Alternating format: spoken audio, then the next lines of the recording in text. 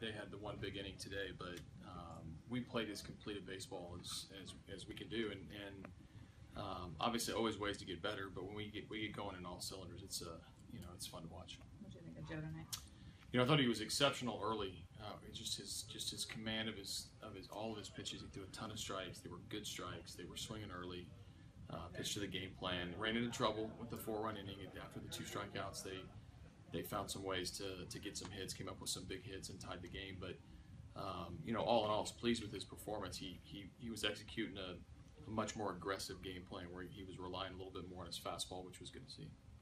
George obviously is taking his game to another level, but a couple of really key hits today.